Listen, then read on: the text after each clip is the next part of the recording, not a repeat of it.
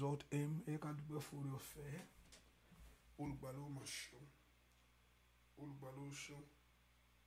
Olùgbàlà ó máa ṣeun. Olùgbàlà ó máa ṣeun. Olùgbàlà ó ṣeun. Olùgbàlà ó ṣeun. Olùgbàlà yìn ọ́. Olùgbàlà fọpẹ́ fún. Let's thank him. Let's worship him. Give that praise to him. Give that honor to him. Give that worship to him. Ẹ ká fi gbogbo àtọ́lá fún Ọlọ́run alààyè. Olúwa ó ṣeun. Lift your voice and bless the Lord. Ẹ ká dúpẹ́ lọ́wọ́ Ọlọ́run fún oore ọ̀fẹ́ yìí. Oore ọ̀fẹ́ ńlá tá a rí gbà níwájú rẹ̀. We exalt you. We magnify you. We honor you. We thank you. We give you praise. We give all the glory to you. And gbogbo ọpẹ́ fún gbogbo èèyàn sí Olódùmarè yìí. Let's give thanks to him. Jehovah God, we worship you. Jehovah God, we exalt you. Jehovah God, we magnify you. Jehovah God, we honor you. Jehovah God, we thank you, Lord Jesus.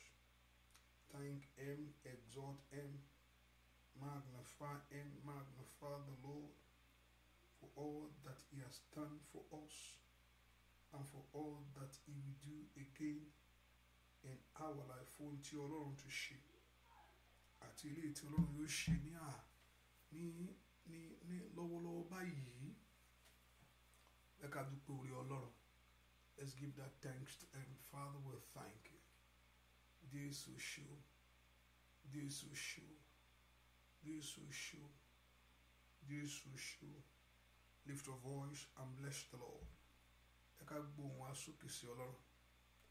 Lift your voice and appreciate Jehovah God. Ẹ ká gbóhùn wa sókè sí Ẹlẹ́dàá. Let's thank him for all that we have received from him. Ẹ ká dúpẹ́ lọ́wọ́ Ọlọ́run fún gbogbo tá a ti rí gbà lọ́wọ́ rẹ̀ sẹ́. We thank you. Ọlọ́run a yìn ọ́. We exalt you. We magnify you for all that you are doing. Fún gbogbo tó ń ṣe. We honor you for grace of love. A dúpẹ́ fún àǹfààní ìfẹ́ rẹ fún ayé wa. We exalt you for this moment, O God. A yìn ọ́ lógo fún àkókò yìí. We are here to thank you. Àwa gbé ọ̀gá ní. Àwa yìn ọ́ lógo. Somebody thank him. Lift your voice and bless the Lord. Ẹnìkan gbóhùn rẹ̀ sókè kó yìn Ọlọ́run fún oore ọ̀fẹ́ ńlá èyí tá a rí gbà lọ́wọ́ Ọlọ́run yìí. Let's lift our voice and give that praise to Jehovah God. Ẹ ká gbóhùn wa sókè sí Ọlọ́run pé Olúwa ó ṣeun. Onítọ́jú ayé mi ó mà ṣe o. Olùpamọ́ mi ó mà ṣe o.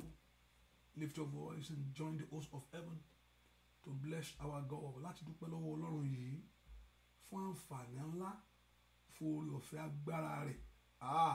Làkàdà làmàsí kìlẹ̀bọ̀. Dúpẹ́ fún ọwọ́ agbára Ọlọ́run alààyè lórí ayé rẹ ní. Thank Jesus.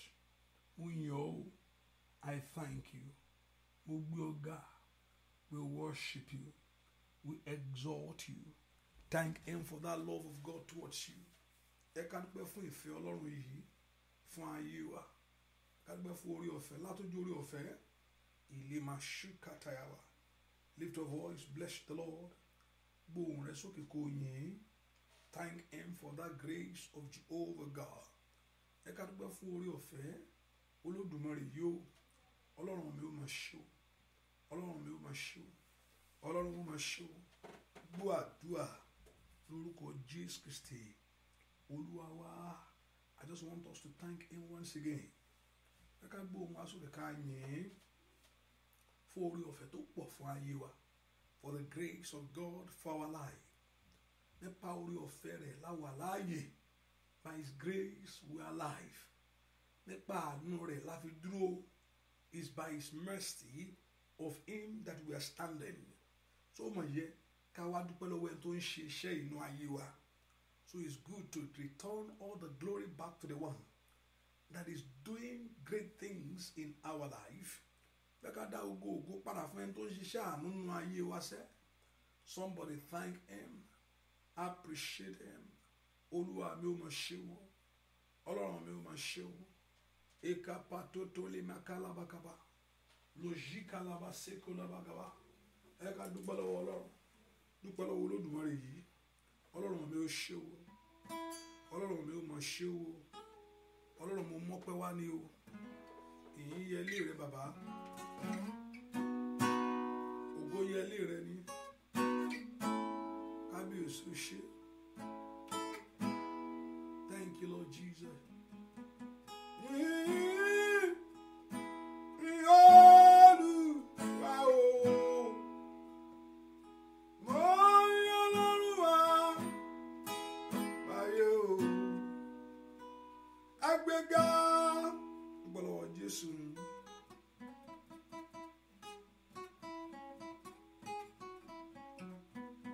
Dúpẹ́ lọ́wọ́ Jésù yìí.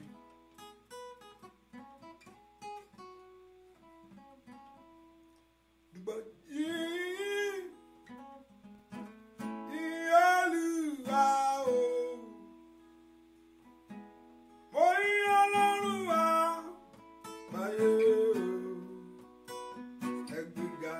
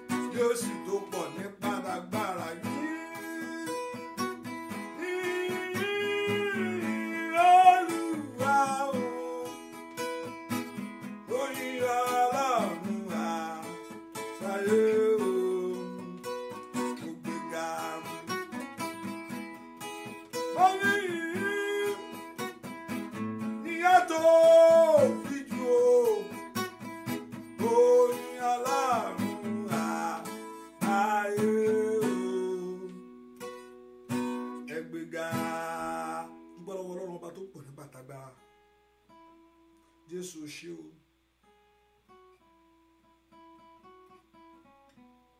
Jésù ṣé, mo dúpẹ́ fún oore ọ̀fẹ́. Jésù ṣé o. Jésù ṣé o. Kábíyèsí ṣé o. Àyàn.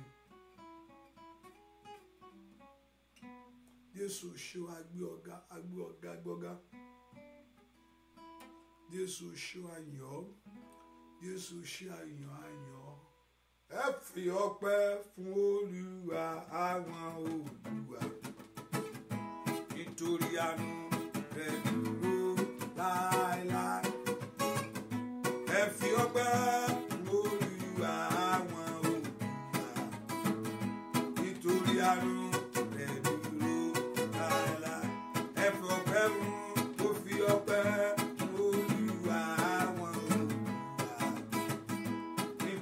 Àánú rẹ̀ dúró láéláé.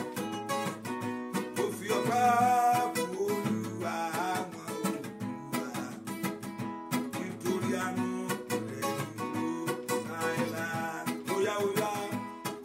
fi ọpẹ́ fún Olúwa àwọn Olúwa nítorí àánú rẹ̀ dúró láéláé.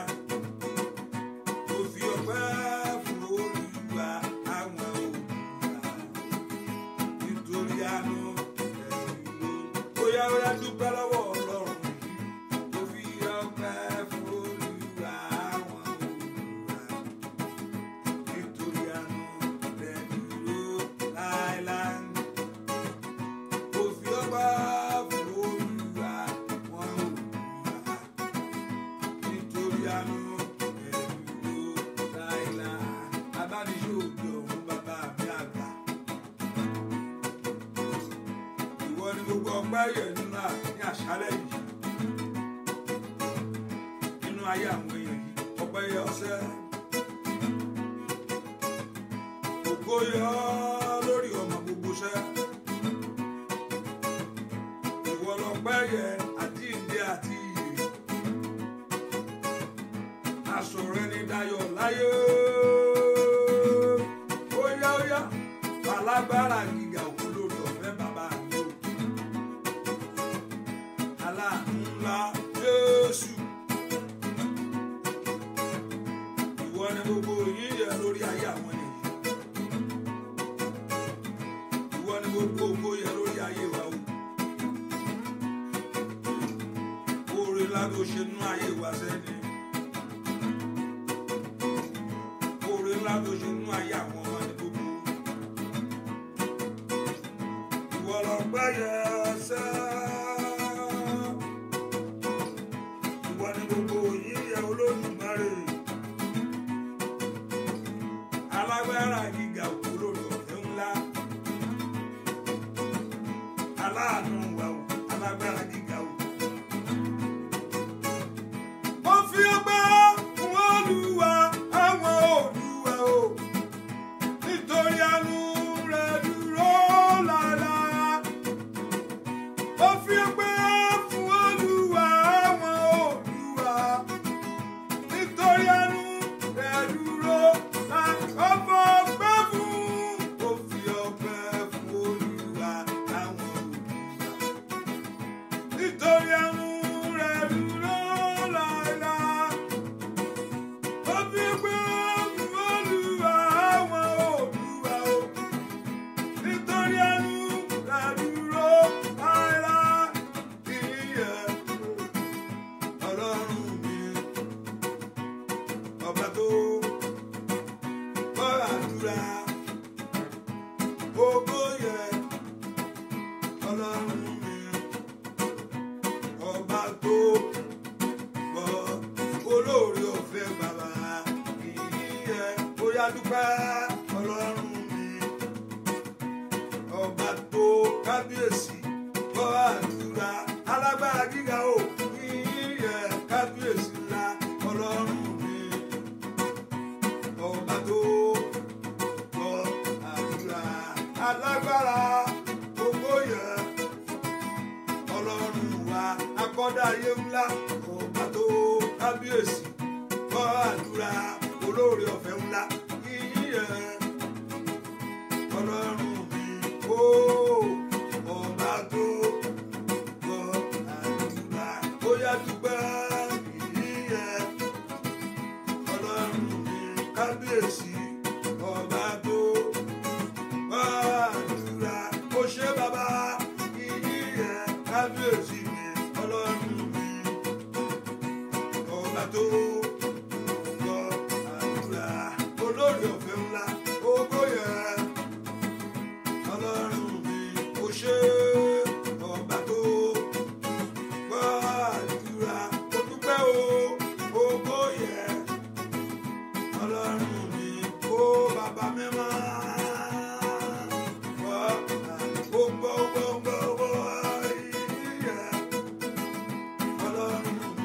Alágbára gíga, ọba tó gbọ́ àdúrà, ọba tó ń gbọ́ ìyè Ọlọ́run mi, ọba tó gbọ́ kábíyèsí oṣù Ọlọ́run mi ńlá ìyè dúpẹ́,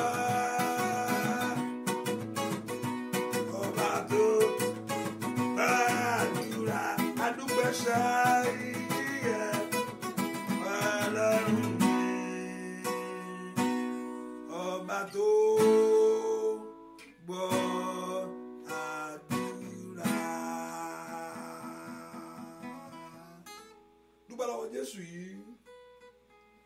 Jésù ṣe o. Jésù ṣe o. Jésù ṣe o, adúpẹ́.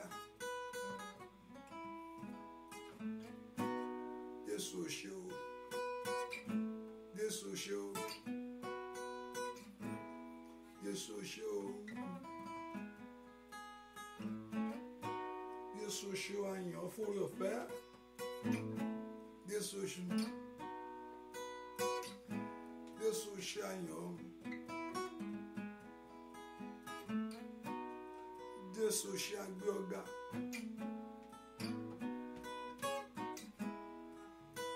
Jésù àyàn fún oore ọ̀fẹ́. Thank him, lift your voice and thank him. Jesus, we exalt you, we magnify your name. Àyàn fún àánú ńlá rẹ lórí ayé wa. Can we exalt him for all that he has done for you? Ọba tí ń gbọ́, olú máa ń dáhùn àdúrà, olú ń gbọ́ àdúrà wa. Thank him that is there for you. Thank him at all time when we call upon him. Ẹ ká dúpẹ́ lọ́wọ́ Ọlọ́run fún ìgbà tá a bá pè é pé òun Ọlọ́run yìí ó wà níbẹ̀ fún wa. We exalt you that because you are there for our life. Àyàn ológo fún orí ọ̀fẹ́ tó fún ayọ̀. Ọba tó wà níbẹ̀ fún ayé wa. That is there for the life of our children. Exalt him, magnify him, worship him, give that your praise to him, give that your honor to him. Ẹ ká fẹ́ mí ìmoore rẹ̀ sí Ọlọ́run. That's what he want. O mórí ohun tó ṣe yẹn o. O mórí ìpamọ́ yẹn. You appreciate his protection over your life. Ẹ ká dúpẹ́ fún àánú rẹ̀ tá a rí gbà lọ́wọ́ rẹ̀ sẹ́. For the grace of Jehovah God that we have received from him. Dúpẹ́ fún àánú ńlá ìtàtú fún wa ní àṣálẹ́ yìí. Thank him for that grace of God that is going to give you tonight. Dúpẹ́ fún àìpamọ́ rẹ̀. Mashando le makunda yaba. Robazondo le mekunde lebo. Dúpẹ́ lọ́wọ́ Jésù yó. Olórí ọ̀fẹ́ ńlá mo gbé ọ̀gá. Thank you, Lord Jesus. Thank Holy Spirit. Makomba kundaya. La combrando soto le mekelebo. Matike lembrandosa. La prendo cinco laba. Dúpẹ́ lọ́wọ́ Ọlọ́run yìí. Olú o ṣeun. Olú o ṣeun. Olú o ṣeun. Fún oore ọ̀fẹ́. Olú o ṣeun. Fún àánú. Olú o ṣeun. Fún ọwọ́ ògo rẹ̀. Olú o ṣeun. Gbọ́ àdúà lórúkọ Jésù Kristi. Olúwa wa. Ẹ ká sọ fún Ọlọ́run gbogbo ẹ̀ṣẹ̀ mi gbogbo. Olúwa dáríjì mí. Olúwa dáríjì mí. All my sins, O God, Father, forgive me, O God. Ẹ pé orúkọ Jésù dáadáa mi dé wa. The Lord Jehovah God forgive every sin in your heart. Ẹ ká pé Jésù ká sọ fún Ọlọ́run. Olúwa dárí ẹ̀ṣẹ̀ mi jì mí, èmi ẹlẹ́ṣẹ̀ rè o. Èmi ẹlẹ́ṣẹ̀ mà rè o. Let's begin to acknowledge our sin before the Lord. Ó ní tí ẹlẹ́ṣẹ̀ bá mara ẹ̀ bí ẹlẹ́ṣẹ̀ dà pé tá a bá mọ̀ pé ohun tá a ṣe yẹn kò dáa. Ó ní tí ẹlẹ́ṣẹ̀ bá mara ẹ̀ bí ẹlẹ́ṣẹ̀ that will acknowledge that very sin. Ohun tí Ọlọ́run sọ pé ó tì ní. Ohun tí Ọlọ́run sọ pé ó tì ní pẹpẹ àánú gbogbo èèyàn ṣe. Ó wà ní ìdílé mi, inú ẹ̀jẹ̀ mi ló wà. Ohun tí Ọlọ́run sọ pé ó tì ní is a sin. God call it a sin and it's a sin. Tí ẹlẹ́ṣẹ̀ yẹn tó bá gbà pé ohun tó ń ṣe ẹlẹ́ṣẹ̀ ni, ó ní olódodo ni Ọlọ́run. Èyí láti dárí ẹ̀ṣẹ̀ jì, èyí láti wẹ̀ mọ́ kó nú ẹ̀ṣẹ̀ náà. Ẹ ká sọ fún Ọlọ́run, mo mọ̀ ẹ̀ṣẹ̀ ni o. Olúwa, I acknowledge my sin. Olúwa, mo gbà ẹ̀ṣẹ̀ ni. Olúwa, mo dẹ́ṣẹ̀ sí ọ. I've sinned against you. Olúwa, mo dá ẹ̀ṣẹ̀ sí ọ̀rọ̀ rẹ. I've sinned against your word. Olúwa, mo dá ẹ̀ṣẹ̀ sí ọ. Can we acknowledge that sin before God of heaven? Ìjà lè mọ̀ ẹ̀ṣẹ̀ yẹn gẹ́gẹ́ bí ẹ̀ṣẹ̀ níwájú Ọlọ́run. Let's acknowledge that sin. Let's repent of that sin. Not a regret, but a total repent of sin. Oh, Makana Bakasa. Shadoli mi koblaga. Olúwa mo ṣẹ̀ sí ọ. Mo sì ṣẹ̀ sí ọ̀rọ̀ rẹ. I've sinned against you and I've sinned against your word. Mo ṣẹ̀ sí òfin rẹ Ọlọ́run alààyè. I've sinned against your commandment. I've sinned against you. Mo ṣẹ̀ sí ọ. Olúwa dáríjì mí. Ẹ pe orúkọ Jésù. The Lord you may go to forgive us. Ẹ pe orúkọ Jésù. Ẹ̀mí mímọ́ dáríjì mí. Iko tó lè mi kó prando ṣìgàbà. Orúkọ Jésù dáadáa. Ask the Lord to forgive every sin. Ask the Lord to cleanse you from all your sin. From all your sin. Epanto le mashindi yaba. Orúkọ Jésù. Olúwa dáríjì mí. Ìwẹ̀ ẹ̀jẹ̀ Jésù wẹ̀ mí. Wẹ̀ àbàwọ́n mi nù. Wash away my sin. Create in me. Dá ọkàn tuntun sí àyà mi. Create in me the heart for you. Fún mi ní ọkàn tiẹ̀. Ikọ̀ pàtólì mi kó parú ṣàtàyàmá. Orúkọ Jésù dáadáa. Oya. Fún mi ní ọkàn tiẹ̀. Orúkọ Jésù. Gbogbo òkúta fọ́ o. Break it, oh God. Break every stone heart in me. Gbogbo ọkàn líle. Indayaba bó kapala bagaba. Matonere mo kó panu sandria. Orúkọ Jésù mi tó wà. Indaye makunda gaba. Gbogbo ọkàn líle Olúwa fọ́ nínú mi. Iketele matoliaba. Ọkàn ẹ̀mí rẹ kó wọnú mi. The heart of you. Fún mi lọ́kàn ọpẹ́ sí ọ. Fún mi lọ́kàn.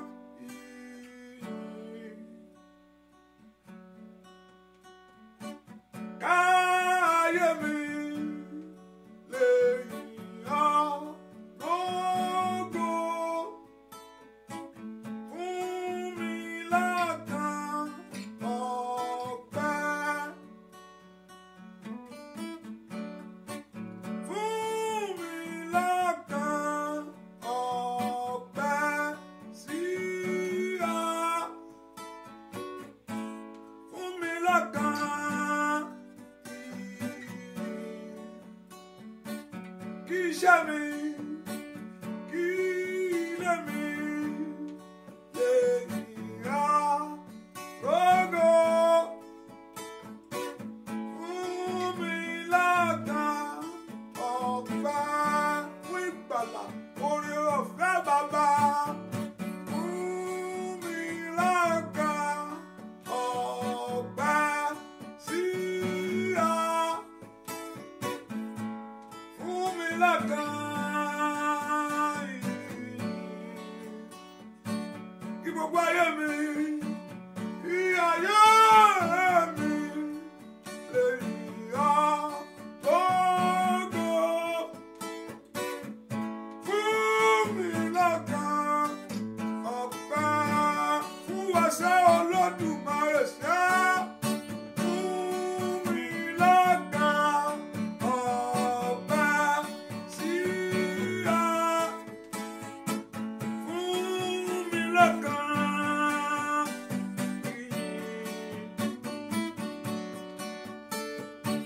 Káyé mi lè yàn lógo. Fún mi lọ́kàn ọpẹ́. Orúkọ Jésù. Let the spirit of him go wọnú wa lọ́wọ́lọ́wọ́. Our life must be a living testimony for the Lord. Olúwa fún mi ní ọkàn ọpẹ́. Let my life testify to your goodness, O God. Let my life testify to your goodness, O God. Let my life live for you, O God. Ẹ pe orúkọ Jésù mi tẹ́ wá sẹ́. Ẹ má fún mi ní ọkàn ọpẹ́ o. That heart that worship.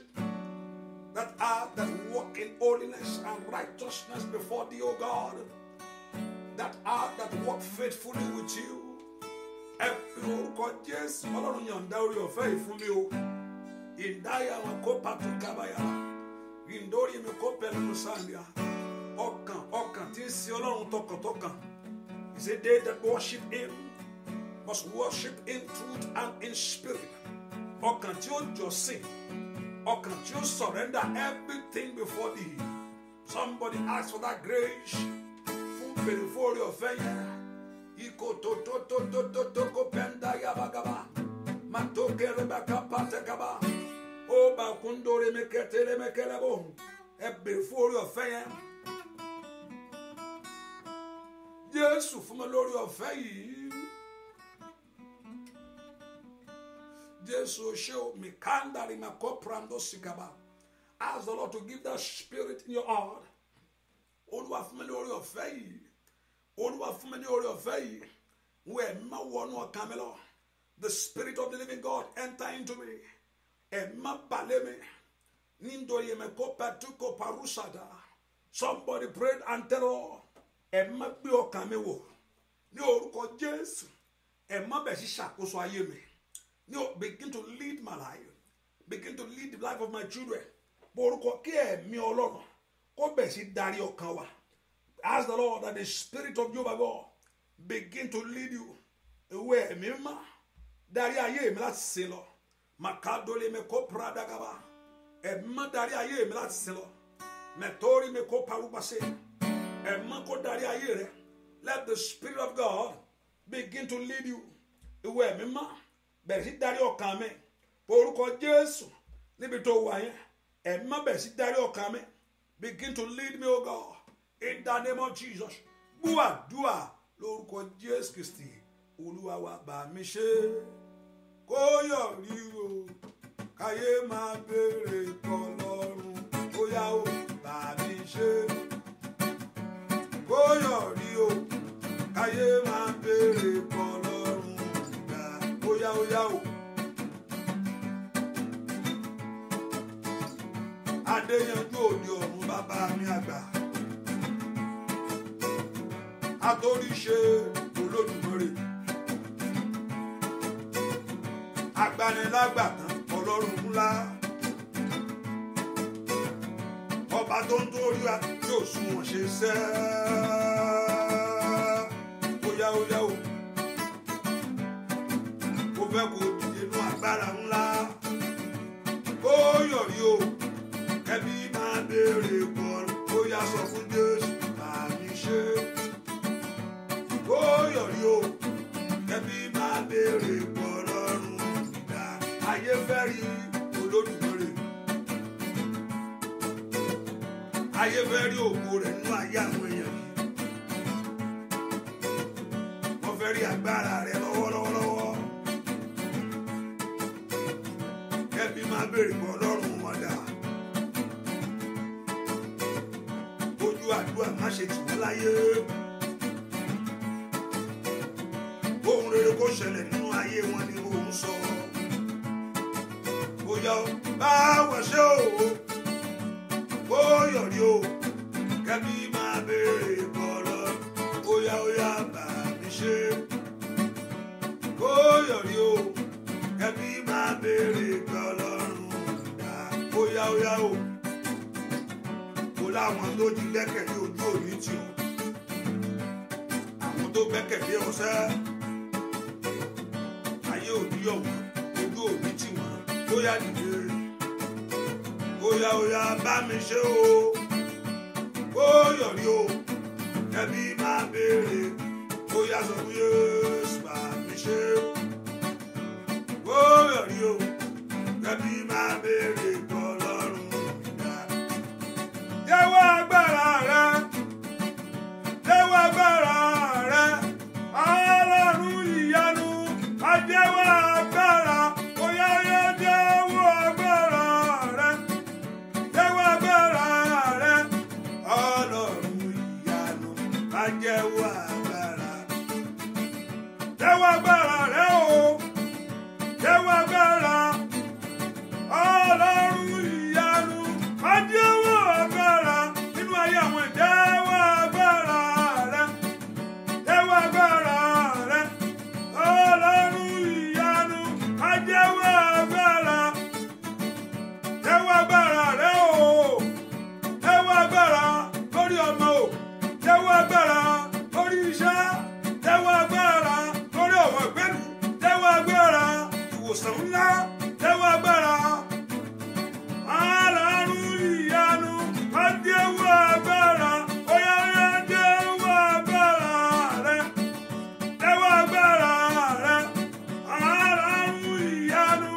Ajíwọ́ agbára, Ọlọ́run ìyanu, jẹ́wọ́ agbára. Orúkọ Jésù, Olúwa fi agbára ẹ̀rùn ayé mi. Father, manifest yourself in my life. Ẹ pe orúkọ Jésù dáadáa mi tẹ́ wá sẹ́. Ọlọ́run àkókò ti tó. It's time, oh God, to manifest yourself in my life. Ayé ń retí ògo Ọlọ́run. Ayé, they are expecting the result of that prayer. Olóhùn gbàdúrà ni. Onígbàdúrà ló máa bẹ̀ yanjú ọ̀rọ̀ ayé ẹ̀. Ẹ̀ wọ́n ń do the result yẹn. Ẹ pe orúkọ Olúwa jẹ́wọ́ agbára rẹ̀. Ní orúkọ Jésù bá mi sọ̀rọ̀ ayé mi. Ní orúkọ Jésù bá mi tú orí mi ṣe. Ní orúkọ Jésù bá mi sọ̀rọ̀ ayé mi. Ẹ pe orúkọ bá mi sọ̀rọ̀ ayé ọmọ mi. Somebody pray that prayer. Olúwa bá mi yanjú ọ̀rọ̀ ayé mi. Olúwa bá mi yanjú ọ̀rọ̀ ayé mi. Can you pray that Lord should set your case? Olúwa bá mi yanjú ọ̀rọ̀ ayé mi. Can you lift your voice and begin to pray? Pé ẹni máa Ísírẹ́lì kó yanjú ọ̀rọ̀ ayé rẹ lọ́wọ́. Ẹ pe orúkọ Jésù. Ìwọ tó pọ̀ ní pàtàgbára. Makando lè mẹ́sẹ̀ndì. Orúkọ Jésù. Olúwa yanjú ọ̀rọ̀ ayé mi. Somebody pray that prayer. Ẹ sọ fún Jésù. Ìwọ àpáta ìjíǹde o. Ìwọ àpáta ìjíǹde ńlá. Màṣíndò rẹ̀ bò. Orúkọ Jésù. Olúwa yanjú ọ̀rọ̀ ayé mi. Ẹ sọ fún Ọlọ́run. Olúwa yanjú ọ̀rọ̀ iṣẹ́ mi. Ní orúkọ Jésù. Olúwa yanjú ọ̀rọ̀ ayé àwọn ọmọ mi. Ní orúkọ Jésù. Ẹ sọ fún Ọlọ́run. Olúwa yanjú ọ̀rọ̀ ayé mi. Somebody prayed. Somebody prayed. Somebody prayed. Orúkọ Jésù. Olúwa yanjú ọ̀rọ̀ ayé mi. Ask the Lord to settle the case of your life. Ní orúkọ Jésù. Olúwa yanjú ọ̀rọ̀ ayé mi lónìí. Can you pray that prayer? Gbàládùá sẹ́. Ẹni máa Ísírẹ́lì. Ìwọ tó pọ̀ ní pàtàgbára. Yanjú ọ̀rọ̀ ayé mi. In the name of Jesus. Ask the Lord, my Father. Orúkọ Jésù. Olúwa yanjú ọ̀rọ̀ ayé mi. Sọ fún Ọlọ́run. Olúwa yanjú ọ̀rọ̀ ayé mi. Makali basa. Ní ndalaba komplea. Ní orúkọ Jésù. Can you pray that prayer? Olú Ọlọ́run alààyè. Yanjú ọ̀rọ̀ ayé mi. In the name of Jesus. Bá mi yanjú ẹ̀. Dúà. Lórúkọ Jésù Kristi. Olúwa wa, call the name of Jesus. Ọ̀rọ̀ ayé mi kó gbójútù. I want you to call the name of the Lord. Olúwa jẹ́ kí ọ̀rọ̀ ayé mi yìí kó gba ojútù. Let my case be settled. Let my life be meaningful. Ọ̀pọ̀lọpọ̀ ló ń gbé ayé tí ayé rẹ̀ ò nítumọ̀. Bàkan sí kan ní jẹ́ bẹ́ẹ̀. Ẹ pe orúkọ Jésù. Olúwa yanjú ọ̀rọ̀ ayé mi. Ìwòsàn yẹn mò ń fẹ́ o. That healing I need it. Ó ní lọ́wọ́. Kò sí ohun tí Ọlọ́run tí olúkálùkù wa ń béèrè lọ́wọ́ Ọlọ́run. Ìtí Ọlọ́run yóò ní. He has it all. He can do it all. Kò sí ohun tó bà lẹ́rù. Kò sí ohun tó ṣẹlẹ̀ sí ẹ tó bà Ọlọ́run lẹ́rù. Torí kó tó ṣẹlẹ̀ ó mọ̀. Ó ní igi kan jábọ́ lẹ́rẹ̀ ewé. Kí Ọlọ́run má mọ̀ nípa rẹ̀. Ogun ajá nílùú. Pé kí Ọlọ́run má mọ̀ nípa rẹ̀ bí. So nothing shock him. Nothing move him. He's unmovable. Even though with your own, with our character. Kò sí ìwà gan tó shock Ọlọ́run. Ọmọ yẹn ogun kan tó lọ ṣe. Kò sí nǹkan tí yóò rí. Hallelujah. Ẹ pe orúkọ Jésù. Olúwa yanjú ọ̀rọ̀ ayé mi sẹ́. Lord, settle my case. Olúwa yanjú ọ̀rọ̀ ayé mi. Ayé ń retí wọ́n fẹ́ rí ògo ẹ̀mí kan fẹ́ rí. Àìmọ̀ kò jẹ́ pé ayé gangan fẹ́ rí ògo ẹnìkan. Èmi gangan mo fẹ́ rí ohun tó lè ṣe nínú ayé mi. Màkóni mi sẹ́rẹ̀ bàkà. Èmi kan fẹ́ fi àrà tó fẹ́ fa ayé mi dá o. Ní orúkọ Jésù, èmi náà fẹ́ rí àrà ògo Ọlọ́run alààyè. I want to see the glory of God. Èmi náà fẹ́ rí ògo tiẹ̀ lónìí o. Nínú ayé mi náà. Ìkòtà mo fẹ́ fún tó lè fi ayé mi ṣe. Òyòbá kó ń palẹ̀ àbá. Somebody pray Olúwa dìde. Yanjú ọ̀rọ̀ ayé mi. Somebody pray that prayer. Arise, settle my case. Ayé mi kó ní ìtumọ̀. Ní o kó gbójútù. Ọ̀rọ̀ ayé mi kó gbójútù. Nínú àdúrà yìí. Somebody pray ọ̀rọ̀ ayé ọmọ mi kó gbójútù. Nínú àdúrà yìí. Ọ̀rọ̀ ayé mi kó gba ojútù. Kó gbúdọ̀ dànù o. Ní orúkọ Jésù. Ojú ò gbúdọ̀ tì mí lórí ayé mi o. Somebody pray. Ayé ò gbúdọ̀ yọ̀ mí lórí ayé mi o. Somebody pray. Ẹnìkan gbàládùá pé kí ọ̀rọ̀ ayé rẹ yìí kó gba ojútùú. Ọ̀rọ̀ ilé rẹ yìí kó gba ojútùú. Ọ̀rọ̀ ayé ọmọ yìí kó gba ojútùú. Ẹ po orúkọ Jésù. Father, let my case be settled. Somebody pray. Olúwa yanjú ọ̀rọ̀ ayé mi. Father, settle my case. Olúwa yanjú ọ̀rọ̀ ayé mi. Olúwa yanjú ọ̀rọ̀ ayé mi. Mo gbé tọ̀ wá ni. Ní orúkọ Jésù, I'm here with my life. Mo wá nítorí ọ̀rọ̀ ayé ọmọ mi ni. I'm here because of my children. I'm here because of my marriage. Ẹ pe orúkọ Jésù nítorí ọ̀rọ̀ ayé mi mo ṣe wá o. Somebody pray that prayer. Olúwa Ọlọ́run alààyè nítorí ọ̀rọ̀ ayé àwọn èèyàn yìí ní orúkọ Jésù. Olúwa yanjú ẹ̀ṣẹ̀. Father, settle it. Somebody pray that prayer. Olúwa yanjú ọ̀rọ̀ ayé àwọn èèyàn yìí. Can you pray? Sọ́dàdúà. Olúwa yanjú ọ̀rọ̀ ayé àwọn èèyàn yìí. Can you pray that prayer? Olúwa yanjú ọ̀rọ̀ ayé àwọn èèyàn yìí. Can you lift your voice and pray? Olúwa yanjú ọ̀rọ̀ ayé àwọn èèyàn yìí. In the name of Jesus. Ọ̀rọ̀ ayé mi ní kújọ́ ní ìyanjú. Let my case be settled. Dúà lórúkọ Jésù Kristi. Olúwa wa nítorí ọ̀rọ̀ ayé mi. Olúwa dìde. Ask the Lord to dìde. Olúwa dìde mú ìtìjú ayé mi kúrò. Remove my shame and my reproach. Olúwa dìde mú ìtìjú ayé mi kúrò. Lord, take away my shame. Take away my reproach. Olúwa dìde mú ọ̀rọ̀ ayé mi, mú ìtìjú ayé mi kúrò. Take away my shame. Take away my reproach. Gbogbo ẹ̀gànú ayé mi. Every reproach. Ohun tí ayé ń gàn lórí ayé àwọn ọmọ mi, ẹwà àwọn ọmọ ẹ̀. Ohun tí ayé ń gàn lórí ayé mi. Ohun tí ò já káyọ̀ mi kún. Ẹ̀yin ogun ọ̀run mo gbé dé o. I'm here with it tonight. Mo wá nítorí ẹ̀ ni. I'm here because of it tonight. Olúwa bá mi dáwọ́ ni. Father, lay your hand upon it. Olúwa yanjú ẹ̀. Father, settle it. Olúwa parí ẹ̀. Father, complete it. Olúwa mú kúrò. Father, take it away. Ìkà Olúwa fi fún mi lónìí. Father, give it to me. In the name of Jesus. Ó yẹ sọ́dàdúà. In the name of Jesus. Ẹn tó pọ̀ nípa dágbára. Olúwa yanjú ọ̀rọ̀ ayé mi. Olúwa yanjú ọ̀rọ̀ ayé mi. Ní orúkọ Jésù. Ó dá kó fi ayé mi dára. Somebody pray. Ó dá kó fi iṣẹ́ mi dára. Ní orúkọ Jésù. Ó dá kó fi ayé ọmọ mi dára. Ní orúkọ Jésù. Ó dá kó fi ilé mi dára. Somebody pray. Makoli masa. Indoli me komblagaba. Great things concerning you. Great things concerning your life. Fàyè mi dára. Olúwa fàyè mi dára rere. Ní orúkọ Jésù. Mo kó patoliaba. Nítorí ayé mi sẹ́. Nítorí ayé mi. Ní orúkọ Jésù. Nítorí ayé àwọn èèyàn yìí. Ní orúkọ Jésù. Fi dára rere. Olúwa fàyè mi dára rere. Tí ẹbí ó mọ̀. Tí ọ̀rẹ́ ó gbọ́.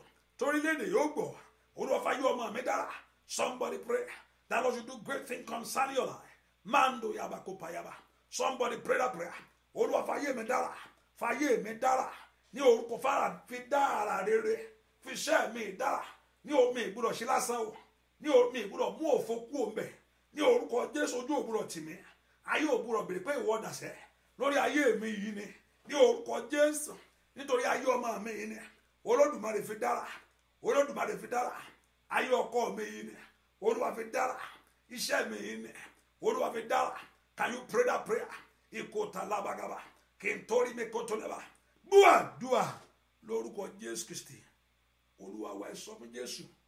Gbogbo agbára ènìyàn. Gbogbo alágbára èèyàn tó gba Sátánì láyè inú ayé ẹ̀. Gbogbo alágbára ènìyàn.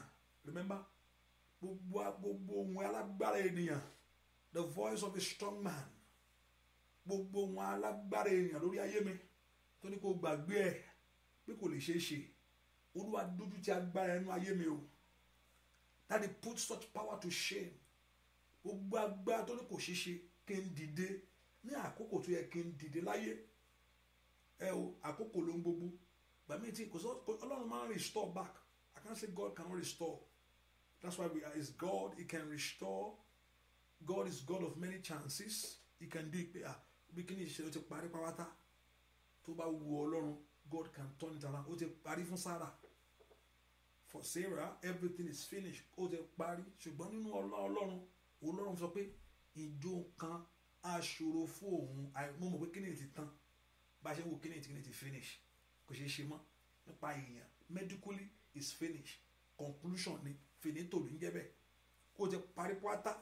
Ṣùgbọ́n the Lord Jehovah God reverse the unreversible. Òun náà ni ó ṣe inú ayé ẹ̀. Ibi táyé sọ pé àwọn ti mú ẹ mọ́kànnà. Ní ibi tó ọ̀tá ilé sọ pé àwọn ti mú ẹ mọ́kànnà. Pé ìwọ́kẹ̀ kò síbi tó máa lọ láyé ẹ mọ́. Pé gbàgbé ẹ̀. Kàtólì àmàkúṣàtà. Agbára jíǹde will reverse it. The power of resurrection. Yóò yí padà. Lásárù ti kú ó ti rùn ó màkàlì mẹsàìdá nìkólì nìkólì làgàdà Lásárù ó ti kú ó ti rùn ẹ̀dọ̀ ti yòrò ìfun ti lọ ṣùgbọ́n Ọlọ́run sọ pé tó o bá gbàgbọ́ òun ó ṣe ó sì ṣe lọ́jọ́ yẹn Ọlọ́run ọjọ́ yẹn sì wà díṣe yìí ó ń bẹ láàyè ẹni tó ní ìyá lọ́wọ́ is alive ọba tó ní ohun gbogbo lódùlódù is still doing his miracle kò tí ì palẹ̀ iṣẹ́ rẹ̀ mọ́ ó sì ń ṣe fún àwọn tó bá gbàgbọ́ to those that believe ẹ pe orúkọ Jésù ó yá gbogbo tó ní kò ṣeé ṣe inú ayé mi o Olúwa parí ẹ̀ lónìí Olúwa yanjú ẹ̀ nínú ayé mi ohun tí ogun ìdílé sọ pé pé kò ṣeé ṣe ní orúkọ Jésù ohun tí kò látàyè mi sọ pé mi lè rí gbà má pé kí n gbàgbé ẹ pe orúkọ Jésù ìwọ àjíǹde àti ìyè ó yá ìwọ àjíǹde àti ìyè ó màkàí màsáìdà ìwọ àjíǹde àti ìyè ó yá lórúkọ Jésù dìde yanjú ọ̀rọ̀ ayé mi fi mi ní ìbùkún yẹn wọ give me that blessing somebody pray let the resurrection and life and turn things around for you ní orúkọ Jésù to make the impossibility be possible wàlágbà tó dúró jọ̀nà ẹ palẹ̀ mọ́ ẹ kú o mo fẹ́ wọnú rẹ̀ mi lọ mo fẹ́ wọnú àṣeyọrí mi lọ somebody pray ó dà ká fi fún mi o ó dà kẹ́mi náà rí gbà ó dà kẹ́mi náà rí ṣe torí pé mo ti fi Olúwa ṣe ìgbẹ́kẹ̀lé ní orúkọ Jésù mo sì fi orúkọ rẹ̀ ṣe bí ìsádi mi màkàí màsáìdà ó dà kí ìyanu ṣẹlẹ̀ ní orúkọ Jésù àìkàtàyàwá torí pé a ti fi ẹ̀jẹ̀ rẹ̀ rà mí màkọ́lì mi kọ́ ń bàgà wá ó dà kí ìyanu ṣẹlẹ̀ somebody pray every Goliath malaye gbogbo alágbára ènìyàn gbogbo òmìrán ìwọ òmìrán tí ń bẹ̀rù ìdílé àfi ayé ẹni ṣẹrú àmú ayé ẹni jìyà àfi ayé ẹni ṣẹ̀sín ní orúkọ Jésù every Goliath ìtọ́lọ́wọ́ ò ní gbà ní orúkọ Jésù ẹ palẹ̀ rẹ̀ mọ́ somebody pray ẹ palẹ̀ rẹ̀ mọ́ ní orúkọ Jésù ẹ palẹ̀ rẹ̀ mọ́ gbogbo agbára tó fẹ́ kí ògbó tàn ìkàdá don't allow the glory of the life of these people God nínú ayé àwọn èèyàn yìí ní ọ̀nà wọn ní orúkọ Jésù alágbára náà kó ṣubú alágbára náà kó ṣubú alágbára náà kó ṣubú alágbára náà kó ṣubú Olúwa bí agbára náà wò gbúàdúà lórúkọ Jésù Kristi Olúwa wẹ pé Jésù Olúwa mú mi lọ síbi ayé mi ìwọ láti ṣiṣẹ́ lọ take me there ẹ kọ orúkọ Jésù ẹ̀yin ó gbọ́n ẹ mú mi lọ síbi ayé mi take me there ayé mi ò gbọ́dọ̀ ṣìnà mọ́ ọ̀pọ̀lọpọ̀ nínú ìṣìnà lọ́fà ayé ẹ̀ sí it missing the road kó máa miss ọ̀nà ni kó sàmà miss kó máa run kó sàmà àmúbọ́ ni ọ̀pọ̀lọpọ̀ a kò máa ṣe wrong thing instead pé kí wrong thing nǹkan tẹ́ kíkiri gbà fún a kò máa ṣe wrong thing tí ojú ò fi lọ́mọ lọ́wọ́ ọ̀pọ̀lọpọ̀ inú ìṣìnà lọ́fà ayé ẹ̀ sí nínú ìṣìnà lọ́fà kó máa ṣàṣìnà kó máa ṣì mú ni mo ti tún mélé yìí o àṣìyàn ni o má tàn lára rẹ bẹ́ẹ̀ ni mo sọ ọ̀run ni yóò fún ọ lóhun tó ń fẹ́ láyé o ò ní ṣìyàn mọ́ o ò ní ṣì mú mọ́ o ò ní ṣì mú mọ́ o ò ní ṣìyàn mọ́ agbára jíǹde o yóò bọ̀ ṣe ẹ pe orúkọ Jésù ó yá mú mi lọ síbi rí ayé mi take me there Ọlọ́run ló sọ fún àwọn ọmọ Ísírẹ́lì ó wọ́n mú ọ débi rí ayé wọn. So the Lord is telling you he's going to take you there. There are many things to eat that you have to do. There are many processes that you have to follow to take you there where you are going in life. Mi gbọ́dọ̀ ṣìyàn mọ́ ní orúkọ Jésù. Wo ẹ̀mí tó máa jẹ́ kí n máa ṣìyàn gbogbo ẹ̀mí ṣiṣẹ́ nínú ayé mi o. Ẹ po orúkọ Jésù gbogbo ẹ̀mí every spirit of error ní ọ̀nà mi ìtì máa ń járe ayé mi sọnù gbogbo ẹ̀mí ṣiṣẹ́ lórí iṣẹ́ mi lọ́wọ́lọ́wọ́. Pé kò sáà máa ṣiṣẹ́ ni pé kò máa ṣìyàn ni ẹ pe orúkọ Jésù pé mo tuntun mélé yìí o màkàlì màsáyà gbogbo ẹ̀mí ṣìyàn nínú ayé àwọn ọmọ mi spirit of error yàyàyà kò dá gàbàgàdàbà lòtọ́ kò pàtó kẹbẹ tí ò fẹ́ kí n débi tí ó yẹ kí n dé láyé tí ò fẹ́ kí n jẹun tí ó yẹ kí n jẹ ó yẹ sọ fún Jésù ìwà agbára yìí let this such power be consumed by fire. Nínú ayé ọmọ mi o, agbára náà kó ṣègbé lórí ilé mi. Makoli mekete, zotoli mekoteleba, bokopeli mekete, ropetukelebo. Ní gbàdúrà lórúkọ Jésù Kristi. Olúwa wẹ́ pé orúkọ Jésù. Lónìí, Olúwa dá dúró. That they put an end to it. Ẹ pe orúkọ Jésù. Olúwa dá dúró. Olúwa dá dúró lónìí. Olúwa dá dúró. Father, put an end to it. Ẹ pe orúkọ Jésù. Lónìí, ẹni máa Ísírẹ́lì. Olúwa dá dúró, put an end to it. Nínú ayé mi, I don't know that very thing in your life. Tó ti mọ̀, ọ̀pọ̀lọpọ̀ mọ̀ ní ogun méjì ló wà.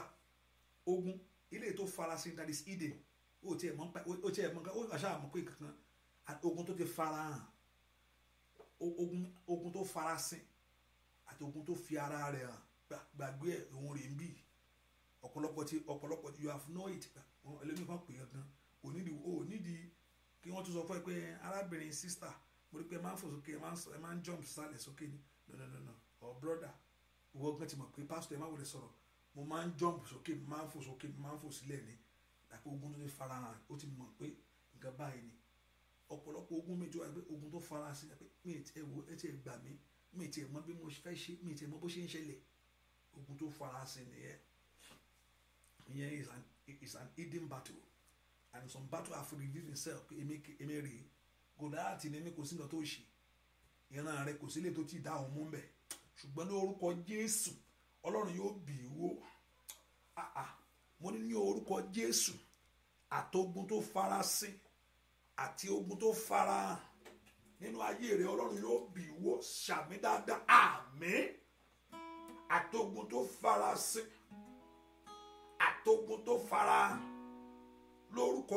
Jésù Ọlọ́run yóò bì í wó ní orúkọ Jésù agbára jíǹde yóò bì í wó orúkọ Jésù yóò bì í wó ó sà sọ pé ní orúkọ Jésù yìí ó sà sọ pé ní orúkọ Jésù yìí kéèkì gbogbo eégún pátápátá láyé àti lọ́run kó wólẹ̀ ìkàdáyà máa kó palúpàṣà gbogbo ogun tó fi ara rẹ̀ nú ayé ìkàtàkàkàndò ni mi kó pẹ̀lẹ́ sẹ́gbà ogun tó fara nú ayé ọmọ ìkàtàyè mi kó pẹ̀tùkòtò yàrá ogun àfi ayé ẹni ṣẹ̀sín ogun àfi ayé ẹni jìyà lórúkọ Jésù ó yá kó wọlé màtáyà lórúkọ Jésù ọba Ọlọ́run ọ̀gá ògo èyí tó fi ẹ̀jẹ̀ rẹ̀ èyí tó fi ṣe ìràpadà ènìyàn ní orúkọ Jésù yìí ó yá kó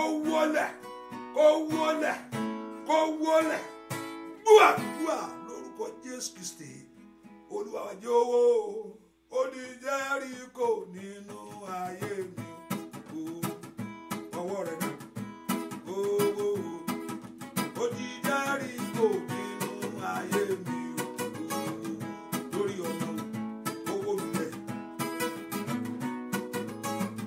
lórí iṣẹ́ owó lulẹ̀ gbogbo ọ̀nà rẹ̀ owó lulẹ̀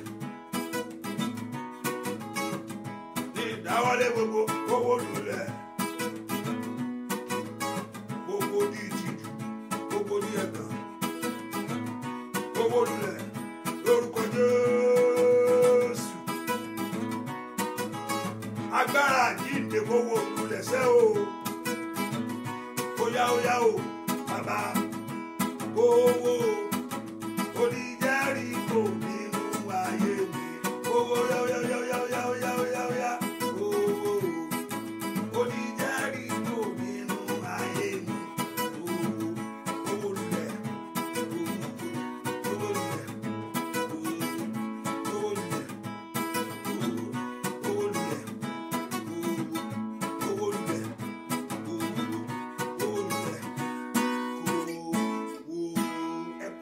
Jésù ìwógun ìbí ìwónú ayé mi padà lẹ́yìn mi ìwà agbára kágbára èyí tó fẹ́ gba ìgbà mi mo ní ogun ju ogun lọ ìjà ju ìjà lọ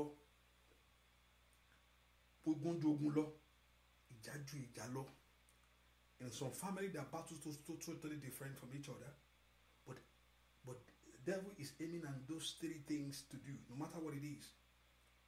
The same thing, not the fish. Whether ṣùgbọ́n torí Africa we àgbàláyè gangan, so ìyẹn ló fi yàtọ̀. Ìyá tó gbàláyè ìyá ó jẹ́ kẹ́lómi tọ́ bọ oríṣiríṣi ẹni tó fẹ́ fún orí olórí mu ó fẹ́ fún orí olórí máa ń fẹ́ orí olórí mẹ́kọ́ bẹ́ẹ̀ ni àgbàláyè bẹ́ẹ̀ ni wọ́n so that is very ó wà l'Amẹ́ríkà náà ẹ má jẹ́ ká tara wa o gbogbo ìṣú wà l'Amẹ́ríkà ó wà pọ́ntí ni pọ́ntí ó ti ẹ̀rọ náà lágbára gidi gan má jẹ́ kí iná gbogbo títì gbogbo flower deceive rẹ o nǹkan bẹ lẹ́yìn ibẹ̀ náà o má jẹ́ quietness yẹn pé àdúgbò mi dákẹ́ gbogbo nǹkan lọ ń bẹ̀ hallelujah bẹ́ẹ̀ ni mo sọ ọ̀pọ̀lọpọ̀ adé ẹ̀pẹ́ tí lóyìnbó mọ̀ wá ó ti fogun yẹn lẹ̀ there is no distance in the spirit kò sí distance in the spirit ọ̀pọ̀lọpọ̀ mistake tọ́kọ̀lọpọ̀ máa ń ṣe nìyẹn pàtó bá ti finish wọn tán a ti ja iye ẹlòmíì tán láàyè àyọjú síta kí lélẹ́yìí ó ti mú wọn tán bíi mílíkì bẹ́ẹ̀ ni mo sọ láṣà àfarahàn ayé ẹlòmíì iṣẹ́ kò múra dáadáa kò ní múra a máa ṣeré wẹ́wẹ́ jọ wẹ́wẹ́ fi gbogbo yẹn lẹ̀ ìyìnbó ló ṣe ń sọ hallelujah ó ti máa finish ẹlòmíì tán kó tó mọ̀ kò sọ̀rọ̀ ìyá I know in Africa many things there are many things that make us to seek the face of God mọ̀ pé ìyà ló pọ̀ jù mẹ́ ọ̀pọ̀lọpọ̀ náà tó ń gbàdúrà náà ìyà náà ni sókè èkó bá pé ìfẹ́ Ọlọ́run yẹn gan wà ń bẹ̀ pé bí a nífẹ̀ẹ́ Ọlọ́run yẹn bẹ́ẹ̀ yẹn pé ọ̀pọ̀lọpọ̀ mo fẹ́ ní chair mo fẹ́ ní mọ́tò mo fẹ́ ní la fi ń lọ la fi ń gbàdúrà náà but there is no really cordial fellowship with God kò sí that fellowship that personal act of loving God ọ̀pọ̀lọpọ̀ náà tó wà mílíọ̀nù lónìí náà ọ̀pọ̀lọpọ̀ náà tá à ń gbàdúrà náà nínú ẹ̀ tó bá ti yanjú ẹ̀ tán báyìí ó tán àìmọye mo mọ̀ pọ̀yọ́ pé kíní mo mọ̀ ní o lọ́ba ti yanjú ẹ̀ báyìí ló arábìnrin kan pàdé mi jọ kan mo máa ń join kíní yẹn gan bọ̀ ìsìn kí ló wá ṣẹlẹ̀ mi ráyè ibi iṣẹ́ mi ṣe kíni mi ráyè mọ́ kò ráyè mọ́ o gba ìdí tọ́lọ́run máa fi ń dó fún ọ̀pọ̀lọpọ̀ ní ẹ̀ tó yẹ pé ọ̀pọ̀lọpọ̀ yóò máa wo ẹlòmíà máa orúkọ adaka máa wò ìwọ kẹ́ni bí until that heart is broken until that flesh is broken ọlọ́run máa wò akọ̀ máa dákẹ́ ni ṣáà máa sọ̀rọ̀ until you realize that love of God for ọlọ́run now surrender now yes now you are with me if he loves you so much ẹ pé orúkọ Jésù. But above all, you need a testimony. It will encourage you to walk in faith when you experience the victory of God. Ẹ bí orúkọ Jésù. Gbogbo agbára tó fẹ́ gbà fún mi. Gbogbo agbára tó fẹ́ gbà fún ìtiraka mi. That want to allow my effort. Tí o fẹ́ gbà fún ìyẹn. Gbogbo agbára yìí. Ai! Màtáìlì Màsáyà. Ẹ bí orúkọ Jésù. Agbára ìkó wọlé ní ìgbàdúrà àìlì màkúlì mẹ kọ́bìlà kó parisa lèkèntọ́lì mi kúndà làbà kúndẹ̀lẹ̀ bá sìndà bọ́ọ̀rùkọ Jésù gbogbo agbára yìí yàyàyà kàtàgàdà lèkèntọ́lì mi kọ́bìlà kẹrẹ́bọ̀ tí o fẹ́ gbà ògo mi kó bú jáde gbogbo agbára àfi ayé ẹni ṣẹrú agbára yìí wọlé níwájú mi lónìí ó yá sọ́dàdúà. Orúkọ Jésù gbogbo agbá tó ń fi ògo ní mi lára tó ń fi àṣeyọrí ní mi lára ní orúkọ Jésù alábàkúta kàtókẹtẹ ṣìkòtò ní kétékèlé bàgà làkẹ́ńdólé mi kọ́ńtólé mi sẹ́ndìà robogo bàgàbàgàbà lẹ́kọ̀tólé mi kétékèbà lẹ́kẹ̀tólé mi kétélébọ̀ màsọ̀ntólé mi sẹ́ndìà ní orúkọ Jésù wàá gba ìwọlé gbọ́ àdúrà lórúkọ Jésù Kristi Olúwa wa ẹ pé Jésù gbogbo agbá tó fi ẹwà Jimmy no go gbé nípa ẹwà. I'm not going to go further on that because if I go further mo máa ní ká má ṣe kíní ẹ mọ́ pastor ẹ ló sọ bẹ́ẹ̀ pastor kan sọ kan o hallelujah gbogbo agbá tó fi ẹwà gba ògo lọ́wọ́ mi nípa ẹwà tó fi gba ògo lọ́wọ́ rẹ̀ lórúkọ gbogbo agbára náà kó ṣègbé ohun tó ọ̀tá gbà Olúwa dá padà ọba tó ní lódùlódù ní ohun tí ọ̀tá gbà sọnù ìkàtàdébà ohun tí ọ̀tá gbà lọ́wọ́ rẹ̀ ètò gbà lọ́wọ́ mi ètò gbà lọ́wọ́ ọmọ Olúwa dá padà ìwọ tó dá ìkólọ Síónì padà ìkólọ Síónì máa padà fún o wọn wá dàbí àbíkílẹ̀ eléyìí àbí is it for real àwa dàbí ẹni tí ń lálà gbà tí ìkólọ dé padà gbà tí ògo náà bú jáde wọn náà dàbí ẹni tí ń lálà ògo ayé yín kó padà wá ṣàmì dáadáa ògo ayé ẹ kó padà wá gbogbo ohun tí ẹ kó ti dé láyé tó ṣe ń wá ọ̀nà kiri ihun tó ẹ kó ti ní tó ṣe ń béèrè rẹ̀ makaeli masaida let Jehovah God give back to you where you supposed to be now. Let heaven take you there. Things that you're supposed to have, let heaven give it to you. Receive it now. Receive it now. Lálẹ́ yìí kí Ọlọ́run kó fi ọ̀rọ̀ yìí ṣe ìyanu. Tonight, àdúrà kó ní àmì rẹ̀ ayé. Let have a remarkable mark in your life. Iko patoyaba. Iko tolimeko pelibese. Lakando lemekotea. Àdúrà kó mú relé ọlọ́wà. Kó mú relé ọlọ́wà. Kó mú ògo lé ọlọ́wà. Kó mú iyì lé ọlọ́wà. Ní orúkọ Jésù. Kó mú lé ọlọ́wà. Kó mú lé ọlọ́wà. Ẹ̀mí sùúrù tí yàn fi rere gbà. Kó bà lé ọ. Ẹ̀mí sùúrù tí yàn fi rere gbà. Kó bà lé ọ. O ní kọ́ níjọ Ọlọ́run lọ. Ẹ̀mí sùúrù tí yàn fi rere gbà. Tí ire ó fi wọlé àsìkò tó yẹ kó wọlé. Kọ́lọ́run kó yàn dálé ọ lọ́wọ́. Kó gbà. Kó gbà. O ní ṣẹ̀ṣẹ̀ gbé. O ní ṣílẹ̀tẹ̀. O ní ṣẹ̀ṣẹ̀ gbé. O ní ṣìṣe. O ní ṣìṣe. O ní ṣìṣe. O ní ṣìṣe. Ní orúkọ Jésù. Ọjọ́ òní lọ́mọ lọ́wọ́. Ìkàpàdé àbá. Lè kórè bàkàtà. Ọjọ́ òní lọ́mọ lọ́wọ́. Ọ̀run kó dìde nítorí ọ̀rọ̀ rẹ. Kó dìde nítorí ọmọ o. Adéyanjú kó yanjú ẹ̀. Ní orúkọ Jésù. Ìwọ ogun tẹ́ farasin. Ní orúkọ Jésù. Ìwọ ogun tó fara rẹ hàn. Nínú ayé àwọn èèyàn yìí. Ọ̀run palẹ̀ ẹ̀ mọ́. Ṣàmì dáadáa. Àmín. O mo kọ́lì mẹ́sàgà. Ní tòtẹ́lẹ̀gà. Ìwọ ogun tó farasin. Ní orúkọ yìí tó farapamọ́. Ìwọ ogun ajáyé níyà. Nínú àgọ́ ara ni. Nínú ṣàn omi ara ni. Nínú ẹ̀jẹ̀ ni. Ní orúkọ Jésù. Lẹ́nu iṣẹ́ nínú ilé ni. Ìwọ ogun tó farapamọ́ síbẹ̀. Ó ní àyà yóò pa ọ́. Wọ́n sì bẹ̀rù jáde níbi tó sásì. Ní orúkọ Jésù. Ìwọ ogun tó farasin. Nínú ayé wa lónìí. Ní orúkọ Jésù. Lẹ́nu iṣẹ́ wa lónìí. Ó yẹ iná Ọlọ́run kó lè jáde. Àmín. Ṣàmì dára. Àìdí kò ní bí sèrè. Let the fire of the Lord equal every hidden battle. Every hidden battle. Every hidden power. Indoya bagaba. Le santo le bekaraba. Le prendo sekelebo. Ìtìjà yíwáníyà. Ìtìjà ṣẹwáníyà. Ní orúkọ Jésù. Ẹ gbọ́ ọ̀rọ̀ Olúwa. Ní orúkọ Jésù. Lọ́wọ́lọ́wọ́. Ìwọ ogun yìí. Agbára yìí. Ìwọ ohun yìí. Ipá yìí. Ètò farasin. Nínú ayé wa. Ètò gbéra rẹ̀ pamọ́. Ètò yọ ayé wa lẹ́nu. Ètò yọ ọ̀nà wa lẹ́nu. Ní orúkọ Jésù. Ó yá jáde. Jáde. Iná Ọlọ́run lè jáde. Let the fire of God. Àti wo ogun tó ti fara rẹ̀ hàn. Bí Goliath inú ayé wa. That we have showed ourselves in our life as Goliath. Torí pé àní lọ bí kankan. Torí pé àní rí bí ògùn yóò sì tàn. Ní orúkọ Jésù. Ìwọ ogun bí Goliath. Ètò fi ara rẹ̀ hàn. Nínú ayé wa lónìí. Olúwa bí ọwọ́. Olúwa bí ọwọ́. Olúwa bí ọwọ́. Lórúkọ Jésù. Ó yá wólẹ̀. Lórúkọ Jésù. Bow. In the name of Jesus. Bow. In the name of Jesus. Bow. In the name of Jesus.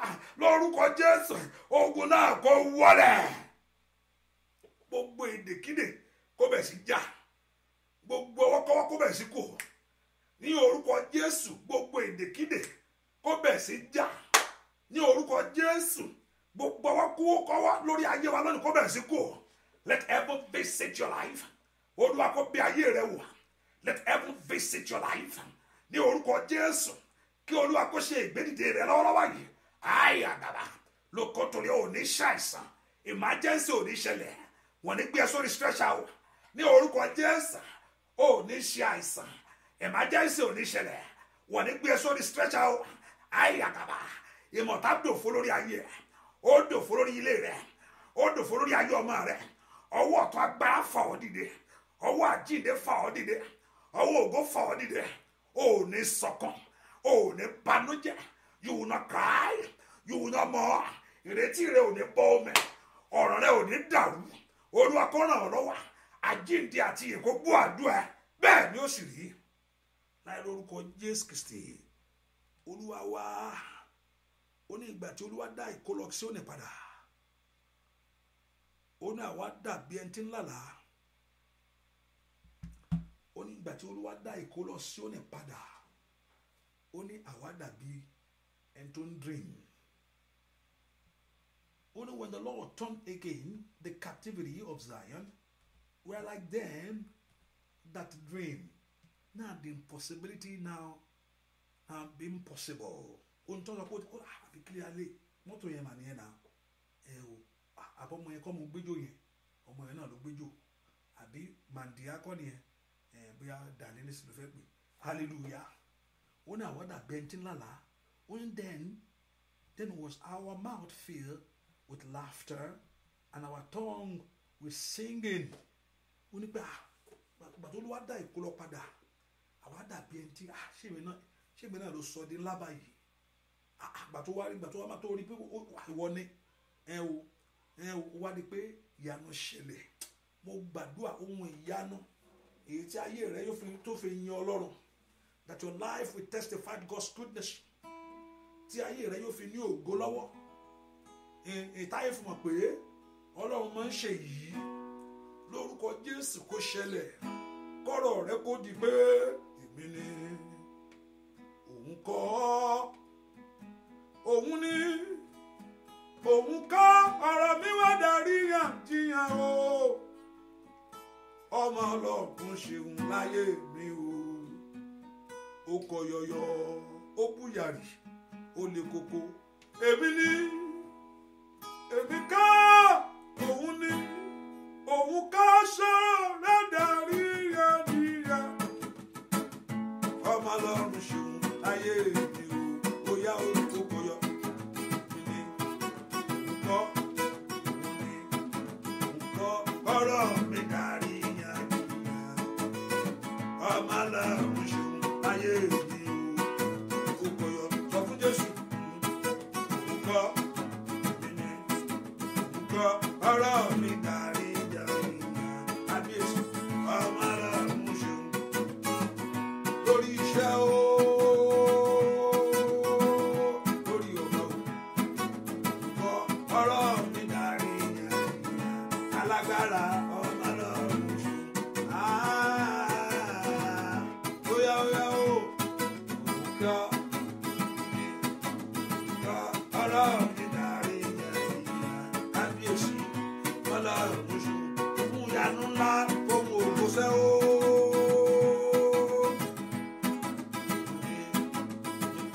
Ọ̀rọ̀ mi darí yànjiyàn. Ẹ máa Ọlọ́run ṣeun láyé mi. Ó kọ yọyọ. Òun ni o. Ibi tọ́ta ti dán ọdún lórí ọ̀rọ̀ òwe ìgbèlú ọ̀run ṣí pásítọ̀tù rẹ̀. Pásítọ̀tù ò lè gbéra sọ láti jọ yìí. Tẹ́pọ̀ kan wo pásítọ̀tù yẹn lójú, that passport cannot move nowhere. Ọ̀run ṣí fáìlì lórí pásítọ̀tù ẹ̀. Ṣàmì dáadáa, àmín. Gbogbo pásítọ̀tù tí ò lè gbéra sọ. Ṣẹ̀wé pásítọ̀tù gba ọkọ̀ wà mbẹ́, ó ti di àwòrán ni. Pásítọ̀tù tí ò tiẹ̀ kò lè move vanish. Torí tó bá gbéra kó òun fẹ́ gbéra, ìyanu ló ṣẹlẹ̀ yẹn. Gbogbo pásítọ̀tù tí pé that it cannot move ẹni tí ò lè move láti jọ yìí. The passport that have been hold down tí ò lè move, ọ̀run ṣí lónìí. Ẹni tó nílẹ̀, ẹni tó nílẹ̀ àtẹ̀kùn rẹ̀ ṣí passport rẹ̀. Ṣàmì dáadáa, passport tí ò lè kọjá, tí ò lè kọjá, tí ò tiẹ̀ lè rí, tí ò níbo ní kíní jẹ́ bẹ́ẹ̀, kò gbúdọ̀ try ẹ̀. Lórúkọ Jésù, ọ̀run ṣí sílẹ̀. Ṣàmì dáadáa, àjíǹde àti iye ṣí sílẹ̀. Olúwa tó nílẹ̀ àtẹ̀kùn rẹ̀, ó fi àyè gbà ọ́. Máa fò, máa yan. Lórúkọ Jésù, ìdádúró nípa ìrìn àjò. Olúwa mú kó nú ọ̀nà rẹ lónìí. ní orúkọ Jésù. Ìdádúró nípa ìrìn àjò Olúwa mú kó ọ̀nà rẹ lónìí. Ogun yẹn ṣẹ́ pátápátá. Ọ̀nà rẹ là yìí kàpọ́ọ̀rì mi ṣàìdá wàyí ni mi kú ṣe tẹ́lẹ̀ mi kàdá látòní lọ ó rí pé Olúwa yóò ṣe lè pẹ́ẹ́ndò bèkẹ́tẹ̀ kẹ́bí ọ̀rọ̀ rẹ̀ nú ayé rẹ lè kéré mi kó pilẹ̀ gàba hàn Ọlọ́run yóò parí ẹ̀ ó sì mọ̀ pé òun ni alágbára o bẹ́ẹ̀ ni ó sì rí láì lórúkọ Jésù Kristi Olúwa wa àmín ṣàbẹ̀rẹ̀ àmín àmín ẹni ẹ fẹ́ kó kí hallelujah ọ̀nà ẹ ti là ọ̀nà ńlá fún ọ ọ̀nà ńlá fún ọ ọ̀nà rẹ ńlá ní kàtólì mẹ́sùn nàbàkàbà shout hallelujah mo fẹ́ kó ṣe hallelujah mo mọ̀ fọ̀rọ̀ ẹ ṣeré o ṣe hallelujah dáadáa ọ̀nà rẹ ńlá ìdóyà máa kó pẹ̀lẹ́ bò. Thank you, good God. Righteous King, we thank you. Faithful God, we give that praise to you. That no more limitation, no more holding back. Embargo kúrò, ọ̀nà ńlá, ọ̀run ṣí sílẹ̀. Bẹ́ẹ̀ ni ó sì rí. In Jesus' name. Olúwa tó fún Síónì ní ẹ̀rín tí ẹni rẹ̀ kún fún ayọ̀ tó mú rẹ́rìn lórúkọ Jésù. Ó yá bẹ̀rẹ̀ sí rẹ́rìn ayọ̀. Gbogbo tẹ bá wá síwájú Olúwa Ọlọ́run alààyè lónìí ọ̀run yanjú ẹ̀ ò ní sunkún lórí ọmọ ò ní gbé ọmọ kankan sí o. The Lord has given them to you that your children will live. Our children will live. We will not bury no one among them, and we ourselves we will live long in good health. Our náà lórúkọ Jésù will live long in peace in God Jesus Christ. Thank you, good God. In Jesus' name, our Lord, we pray. Amen. Amen. Amen. In Jesus' name. Hallelujah. Praise the Lord. Put in mind that the prayer continue by God's grace. Let's put it there. And also by God's grace, this Friday, by God's grace, is our praise. And I'm inviting you now. I'm inviting you now at 3450. Laura Fortmate Road, 3450 Laura Fortmate. By 7 p.m. this Friday, we're going to give our praise to God. So we have the ministers of God that are coming to come and give praise. Join us to give us praise before our God.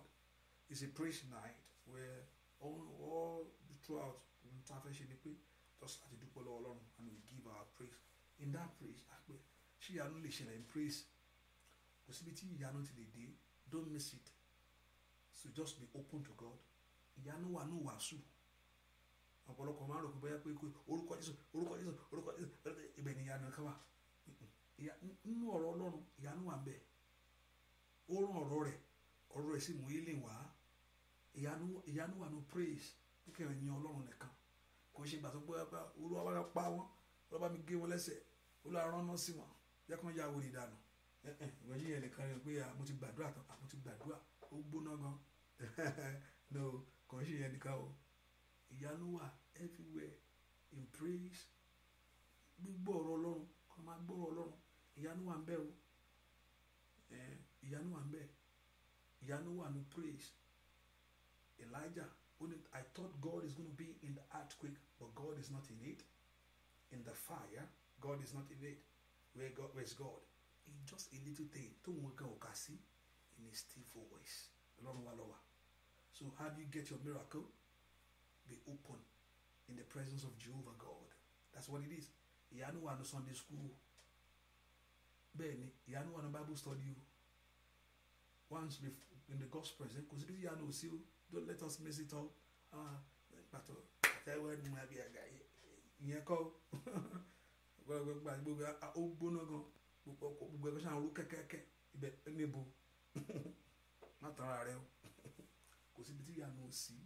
Once your heart is longing for Him, seeking Him in His presence, align yourself with Him. Because don't miss it up. So in praise, God is in it. In the Bible study, God is in it. In the Word of God, God is in it. Hallelujah. In service before the Lord, God is in it. Be open. You bokadi. Uju siniti ho. Father, we cover that water by the blood of Jesus. Agbàdúrà sínú omi ẹ. Agbára àjíǹde kó wọnú omi ẹ lọ. Ìṣẹ́gun kó wọnú omi ẹ lọ. Omi ẹ kó mú ìwòsàn wá. Kí ayé yín kó mú ọpẹ́ wá jáde. Lórúkọ Jésù, kí orúkọ rẹ kó rò ọ́. Ṣàmì dáadáa. Orúkọ rẹ kó rò ọ́. Orúkọ rẹ kó jẹ́ fún ọ. Ní orúkọ Jésù, kí igi rẹ kó mú ewé jáde. Kó sì mú èso ńlá jáde. Kí ọkàn rẹ kó balẹ̀. Bẹ́ẹ̀ ni kó rí fún ọ. Gbogbo èèyàn ó tó lù wá ṣe kó di mímọ̀. Let it manifest. Ọ̀ntọ́ ẹ sọ fún Ọlọ́run. Ọ̀run yanjú ẹ. Ọlọ́run yóò fún ọ ní wàrà ọ̀tun. A new milk. Wàrà ọ̀tun. That will satisfy your heart. Ètò fi ọkàn rẹ balẹ̀. Olúwa yóò fún ọ ní wàrà ọ̀tun. Ìkàpàdé bàṣà. That will satisfy your heart. Ètò fi ọkàn rẹ balẹ̀. Bẹ́ẹ̀ ni ó sì rí. Láì lórúkọ Jésù Kristi. Olúwa àtàgbára àtàjíǹde wa. Àmín. Ṣàmìlára. Àmín. Àmín lórúkọ Jésù. Hallelujah. Hallelujah. Hallelujah. You are blessed of the Lord. God bless you. See you later on. God bless you. Bye-bye.